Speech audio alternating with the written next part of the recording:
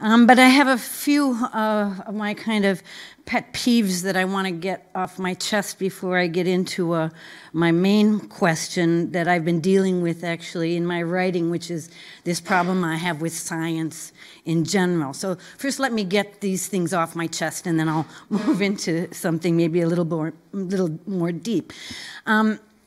As I started looking at science fiction, I've been a science fiction reader pretty much all my life, but as I started looking at the analysis of science fiction, there was this kind of presumption that it all began with Jules Verne and H.G. Wells, and there was sometimes a mention of Mary Shelley, who we've heard today. And this disturbed me in at least two ways. The first reason it disturbed me is that in a former life I was a Scandinavian linguist, and in that capacity I translated the book Principles for Oral Narrative Research by Axel Ulrich, which outlines the epic laws of oral narratives. And in very many senses, science fiction today has a rich and long human history. The second thing that disturbed me is that this led me to look for women in science fiction because it's always frustrating to me to see the predominance of a male vertebrate in all of these kind of, discussions. So as I will get to in a moment, the emergence of the genre, as we know it today, is said to be the result of the particular dynamics of the early 19th century, industrialization, colonialization, and technical advances. On the other hand, the modern development of the genre can be traced back millennia to folk traditions of narratives of the fantastic, like the epic of Gilgamesh and Beowulf, even the Hindu epic of Ramayana from the 5th to 4th century BC that included flying machines that traveled to space or underwater and the destruction of entire cities with advanced weapon systems. So in a very real sense, science fiction is part of our human heritage of storytelling. And already, very early, there were visions of new worlds that were constructed and then passed down. So getting back to women in science fiction, I just want to mention a couple that maybe you're unfamiliar with. Margaret Cavendish wrote this book called The Blazing World that was published in 1666.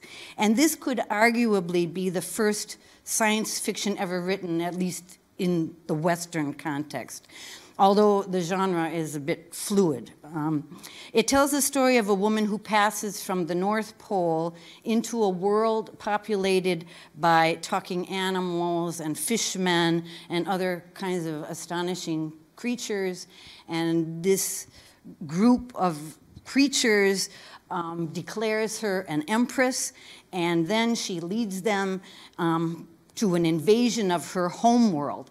And this is kind of a classic portal story and a truly inventive work.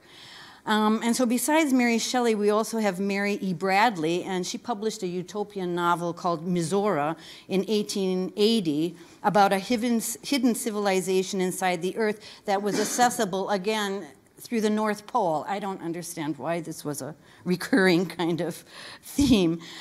So the society that she found is advanced with things like video phones, artificial meat, and climate control. Listen, this is 1880, remember? And the citizens live in perfect harmony with no crime, no violence, and needless to say, the society was exclusively female. So they had eliminated men at some point in the past, and then they thrived successfully without them. Then there is the book, The Citadel of Fear, by Gertrude Barrows Bennett, that was published in 1918 under a male pseudonym, Francis Stevens. The story is like sci-fi, it's horror, it's fantasy, and is about explorers who come across a lost city in South America where an evil god creates strange creatures by a mysterious means. And the fact that this author is so little known today is a crime, really, because technically she's a much better writer than H.P. Lovecraft, whom she influenced and predated. So I could go on and on with more familiar authors that you probably know, Charlotte Perkins Gilman, Virginia Woolf, Ursula Le Guin, Margaret Atwood, Doris Lessing, P.D. James, Octavia Butler, Nalo Hopkinson, Nita Okorafor, Karen Lord, and Key Jameson. Okay, so I got that off my chest. I want to go back to the emergence of contemporary and complex, this contemporary and complex genre today, and ask the question whether it is a product of a particular zeitgeist at the end of the 19th and the beginning of the 20th century. So far, Jules Verne and H.G. Wells were mentioned by me and others today, and their works were written about the same time, although they never met each other. Each of these authors came from prominent colonial powers of their day, so great empires that were going to bring civilization to the rest of the world and decide the future of humanity. After World War II, two new superpowers or empires arose, the US and the USSR. And once again, we see great writers of science fiction from these powers dominating the literature, Isaac Asimov, Frank Herbert, and others. After the end of the Cold War, it is a little less clear, although with China on the rise, there are outstanding new sci-fi authors like Thomas mentioned this morning, Liu Cixin and the Three-Body Problem and its hit TV series, The Wandering Earth. So I'm just wondering if there's some kind of a connection here between power politics and imagining alternative futures. And it's interesting to note that among the over 1,100 movies that were produced in Nazi Germany, not one was science fiction. You know, maybe they were living, producing their own dystopia. So what resonates with us about this genre? Ray Bradbury said, "I often use the metaphor of Perseus and the head of Medusa when I speak of science fiction." I'm so wondering if my young students have read any of the Greek mythology and have heard of Perseus and Medusa. Well, Natalia, you're shaking your head yes, so I hope some of you know what this story is about. To continue with Ray Bradbury's quote, he said, "Instead of looking into the face of truth, you look over your shoulder into the bronze surface of a reflecting shield. Then you reach back with your sword and you cut off the head of Medusa." Of course, this was one of the most awkward epic battles in ancient history, but it succeeded. This is one of the main reasons of what makes great science fiction. It is the ability to reflect us and our truths back to ourselves. And it's an entry into history, evolution, psychology, philosophy, religion, and religious struggles like transgression and redemption, free will, politics, economics, sociology, critical thinking, and of course, science and technology. So science fiction explores what it means to be human, non-human, and all kinds of combinations thereof. Science fiction constantly provokes the question, could this really happen? Or what if? So this brings me to another not so random thought that I like to explore in my writing, and as I said, it deals with the problem of science. As might be expected, many scientists are characterized by their explicit or implicit techno-optimism, especially when the solutions advocated are effectively presented as a kind of silver bullet to deal with some currently recognized crisis. The quality of healthy doubt and uncertainty regarding the methodology of science and its ability to enhance its capacity to move beyond its conventional, unquestioned patterns seems remarkably low to me. Uncertainty and probability are not apparent in these kind of can-do approaches to planetary issues such as global warming. The technological fixes proposed within the current techno-optimistic mindset don't take into account the disastrous consequences considered to be of low probability, as is discussed by, Nassim Taleb. I'm sure many of you know the black swan effect. In this countervailing kind of spirit of optimism, presumably analogous arguments have been made for the serendipitous consequences of other events that were considered to be low probability. And I've written about this regarding the economic and financial crises and the predominance of what I call dysfunctional thinking, in which we all participate to a greater or lesser extent today. So at this institute, at iASK, we are always talking about out-of-the-box thinking. And that means coming up with contrasting approaches that need attention, recognition, and validation.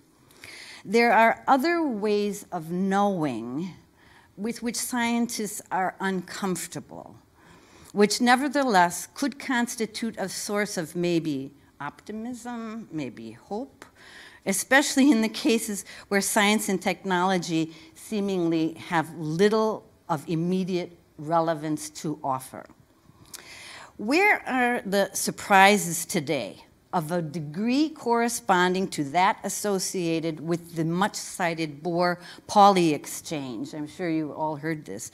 Niels Bohr declared in response to Wolfgang Pauli, quote, "We all agreed that your theory is crazy. The question which divides us is whether it is crazy enough to have a chance of being correct. My own feeling is that it is not crazy enough." To which Freeman Dyson added, "When a great innovation appears, it will almost certainly be in a muddled, incomplete, and confusing form. To the discoverer himself, it will be only half understood. To everyone else, it will be a mystery. For any speculation which does not at first glance look crazy, there is no hope." So perhaps this crazy speculation can be found elsewhere today. The quantum physicist who was mentioned this morning, Anton Zeilinger, noted, "So far, science is guided by the, in my eyes, fallacious Cartesian cut between res cognitans," I think I have a slide here, yes, "res cognitans," that means mental substance or consciousness, and res extensa, extended and unthinking thing. It is wrong to believe that the world out there exists independent of our observation, but it is equally wrong to believe that it exists only because of our observation. So we have to, and we will find a completely new way of looking at the world which will fully transcend our present materialistic paradigm. After all, we have learned in quantum physics that all concepts of material existence evaporate. In the end, we are left with probability fields, probabilities of the results of observations. Framed in this way, there is an implication that there might be some kind of cognitive and strategic gateway between the seemingly opposed worldviews of science and religion. The nature of that gateway, in terms of the paradigm shift that it implies, would clearly be vital to a new kind of response to the world without, that is, res extensa, through a new relationship with the world within, which is res cogitans. Zeilinger's indication could well enable a radical reframing of these supposedly external problems like global warming, resources, poverty, etc., in the light of new understanding of the mindsets that in some way sustained them, whether in terms of new insight or in terms of new comprehension of more traditionally worded insights. As such, this could prove surprisingly fruitful in what is essentially a stuck conceptual situation in which many would argue that global leadership has lost the plot in its deep denial.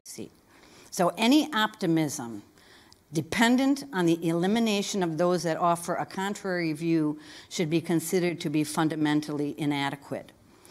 I want to take a following quote from something that's called A Call to Prepare Together for Uncertain Futures from the Phoenix Project.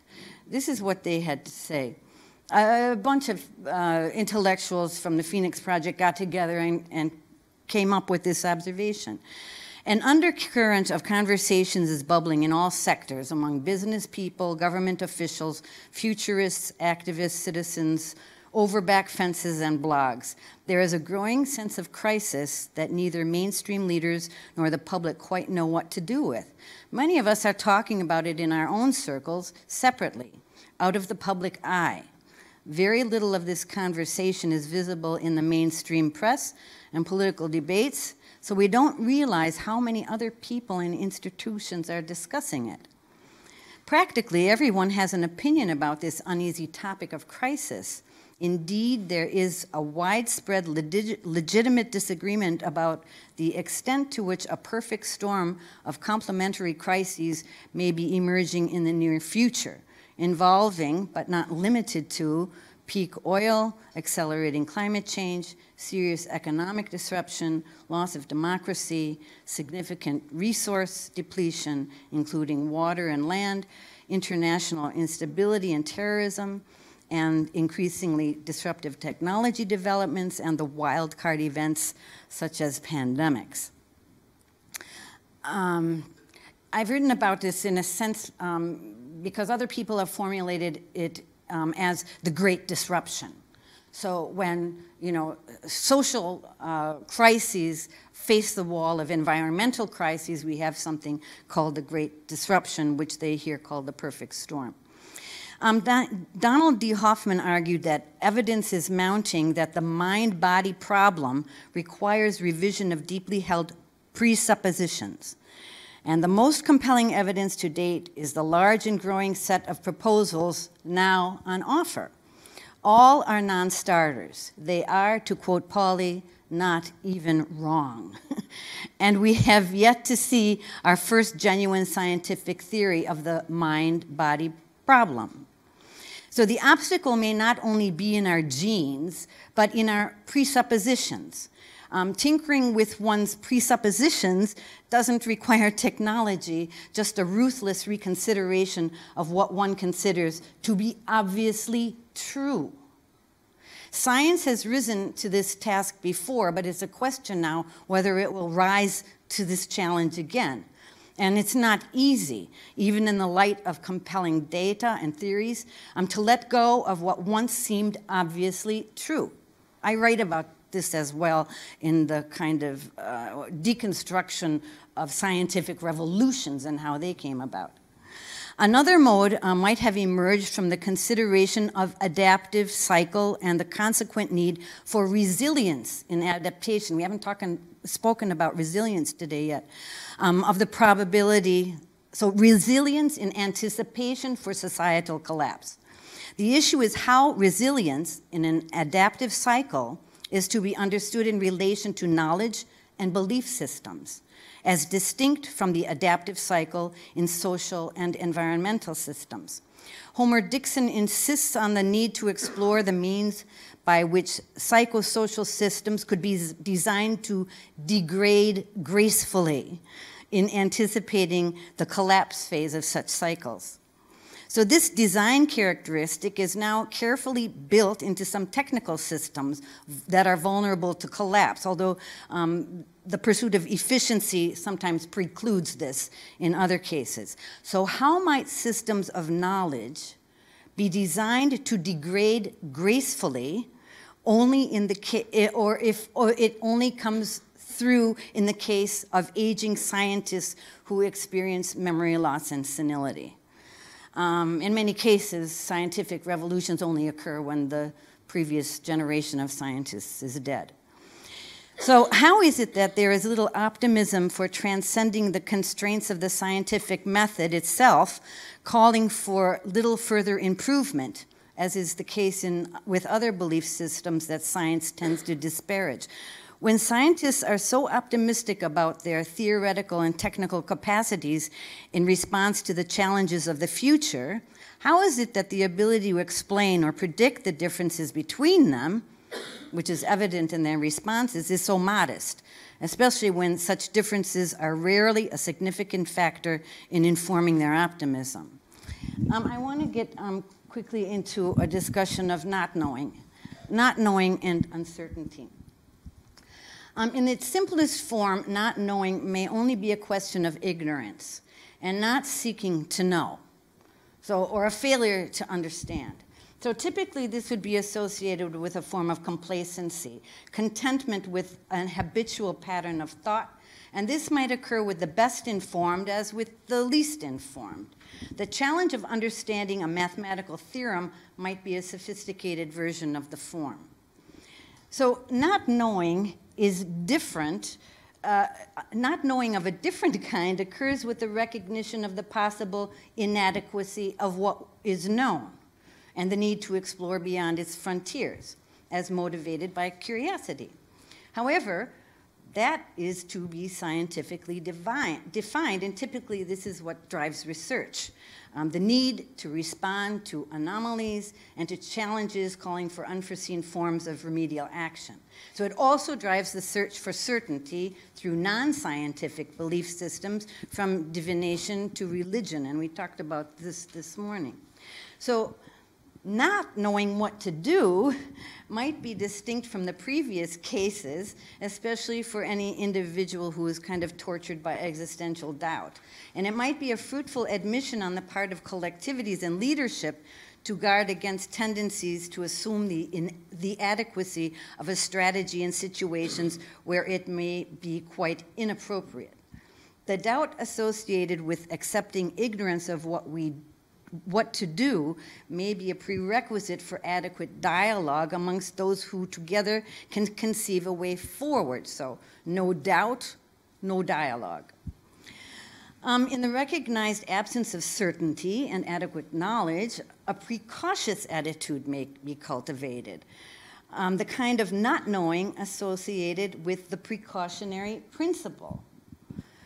This is, of course, a strategic posture favored by those sensitive to the possibility of systemic surprises that arise from unforeseen combinations of events. The posture may also be associated with any kind of form of risk management, raising the issue of how much weight to be attached to what is not known. It is, of course, significant to game playing and in its more technical and strategic sense. So not knowing may also be cultivated as an attitudinal and philosophical style that questions the value of seeking a high level of certainty regarding the medium or long-term future. And here the issue is the attitude required for living in the present moment in terms of the information available, accepting what might subsequently emerge, however disruptive, and it specifically challenges the sense of insecurity associated with the need to know in order to control. So each of these modes may be simultaneously operative to some degree all the time, and each affects the need to ask questions, to answer them in the manner in which we do so. Together, they constitute a knowledge process that may well be fundamental to the sustainability of a knowledge system that underlies society. So clearly, a healthy balance is required between them, and any excessive development of one at the expense of others is liable to prove dysfunctional. And I think we can see many cases of this today, of the imbalance of one of these modes of not knowing.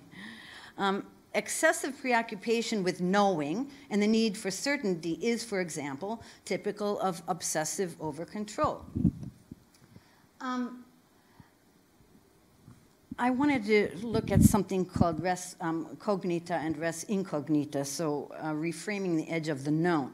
One way of thinking about such disparate forms of not knowing is that of the logical quadrilemma, especially favored in Eastern cultures.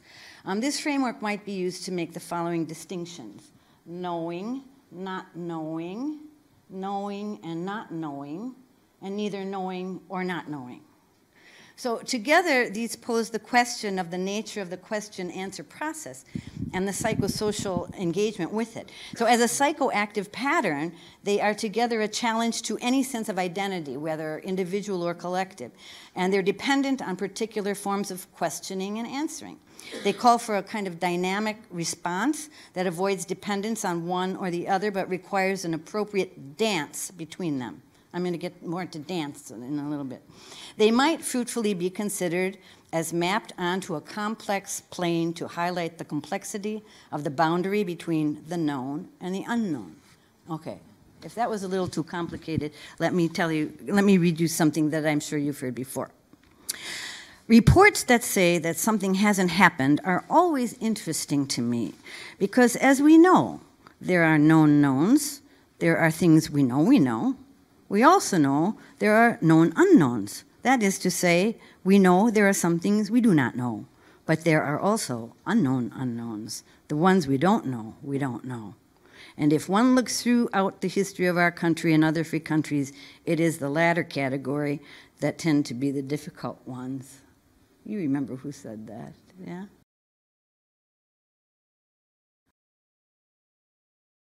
Rumsfeld, Donald Rumsfeld. And actually, it is these unknowns that are what keep me awake at night. So this much cited remark has been reviewed in the light of its kind of inadvertent wisdom. Sometimes we can be certain about things. Sometimes we know the direction to take, but are aware of gaps in our life. And sometimes we're just stumbling around in the dark. So what might traverse individual or collective? Will this be the discovery of the pioneers of the 21st century? And should possibilities be the focus of an optimism beyond the edge to deal with the current cognitive challenge of polarized thinking? Like optimism versus pessimism, positive versus negative, solutions versus problems, intellectual abstractions or operational praxis, hope-mongers or doom-mongers. Is there anyone with some way to bridge this kind of polarized thinking? So one of my favorite writers came up with this. It's called the avoid dance. So from a Western perspective, the fundamental cognitive implications of void are more meaningful in terms of the following characteristics.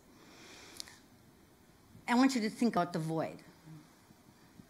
Understandings of ignorance in comparison with knowledge or even wisdom and the implications for the learning process. The scientific and cultural significance associated with the discovery of the concept of zero or nothing. And you know, I have had this idea for the last couple years. The next conference I want to have is going to be on nothingness, on nothing. I want to have a conference and discussion about nothing. Yeah.